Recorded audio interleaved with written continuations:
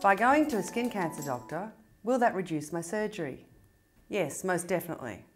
People who have regular checks will be able to be treated for very early lesions before they turn into skin cancers or when they're in the very top layer of the skin. These treatments often involve freezing or burning or some topical creams, so that reduces the risk of surgery. Surgery is only necessary once the lesion has invaded into the top layer of the skin and gone through to the next layer. If we can catch it early, then we know that you will reduce your surgery.